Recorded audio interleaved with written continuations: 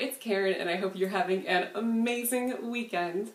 I have a couple deliveries that I want to share with you. First, I have my January 2014 Birchbox. Birchbox is a monthly beauty subscription program. They send you for $10 every month about 4 to 5 beauty samples, and it can be skincare, hair care, cosmetics. And the sizes kind of vary. Sometimes they're full size every once in a while, sometimes they're little foil packets.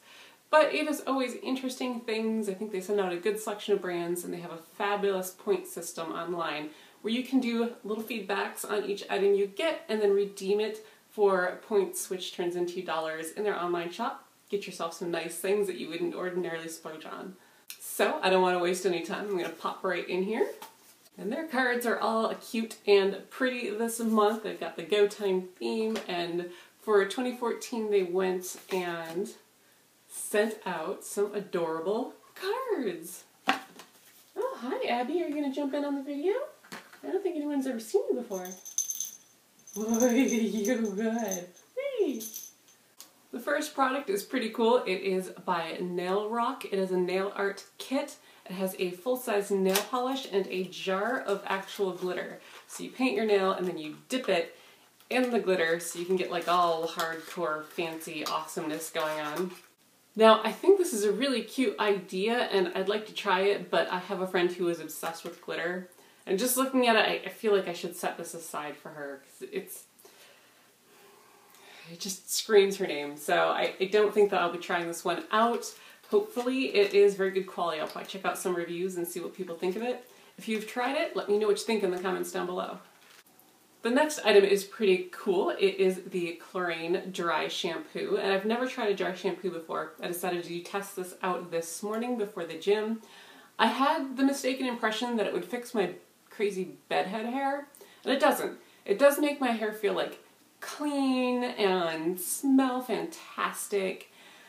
And I just, other than that, I did look a little bit insane. It was very convenient, though, not to have to shower before the gym and then shower again. So, it's definitely a really cool product. I'm going to keep playing with it and see if I can find a way to tame my hair while I'm using it so I can actually skip a wash day every now and then, like they say you're supposed to or something. The next item I got is a little bit weird. It is a mascara. It's 100% pure and it's fruit pigment mascara. And here is the brush. I did just try this out a moment ago. I managed to misplace it, so I didn't put it on earlier today. And it smells. It smells really strongly of fruit. I think that's kind of weird. Usually my cosmetics don't smell like anything. So it's just kind of strange to be like, but I mean, it's a very pretty smell. I just think that's a weird trait. So I'm not too sure what I think about it. It's definitely doesn't add any volume at all. It's with like the thinner, like spider-webby, spindly kind of lashes, and I don't think that's my favorite look, but that's probably mostly the brush talking and not anything else. It's definitely interesting if you like scented products and if you are going for kind of a natural look. The next item I haven't tried yet, it is the, I'm sure I'm going to say this wrong, Juana Candle Nut Body Cream. And Beauty Secrets from Bali. Ooh, this isn't my favorite kind of packaging, but whatever. I'm going to tear this open and give it a try. Oh, there's hardly anything in here. Aw, dude. Kind of hard to test a body cream without much of a sample. Sure does smell nice though. Oof. And it's very, very moisturizing. So from what I can tell, it's pretty nice. And the last thing they included is just a lifestyle extra. It's not considered one of the beauty products that you get.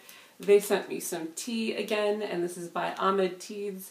My problem is they had just sent me some Mighty Leaf teas. I'm not much of a tea drinker, but I fell in love with the Mighty Leaf. So I'm not sure. I'll probably hold off on trying these a little bit, but I'm not complaining. I think tea is kind of an interesting thing to get in the box.